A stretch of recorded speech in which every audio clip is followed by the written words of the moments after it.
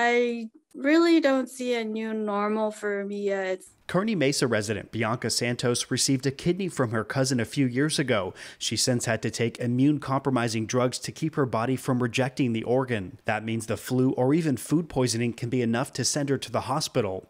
Being high risk, she's mostly been staying at home during the pandemic. I don't want to regret it at the end of the day, knowing that, oh, I hung out with someone who's actually positive and I just found out. That's what scares me right now. Those who are immunocompromised may not get full or any protection from COVID-19 vaccinations, so extra doses are being recommended. In fact, I got my fourth shot already last weekend. But Santos isn't sure how to feel about transitioning into the next pandemic phase. Moving away from a reactive mindset and a crisis mindset to living with this virus. The last few days, I keep thinking about the words like the world has moved on without me or without people who are undergoing the same things as I do. Moving to an endemic response is also a recognition that the virus isn't going away. Sometimes it's a hard pill for me to swallow that just takes longer time for me to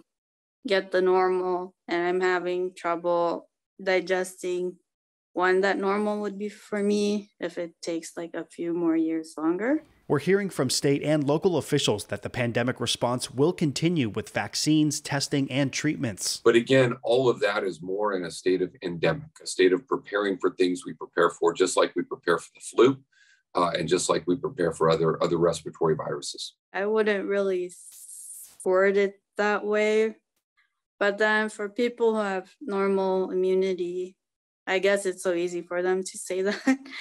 Santos is hoping to take a new antibody treatment that should give her some immunity against infection. There hasn't been too much guidance for people suffering like me, except from my doctor. And he just says, absolutely no restaurants. Right now, her strategy is to continue to be cautious.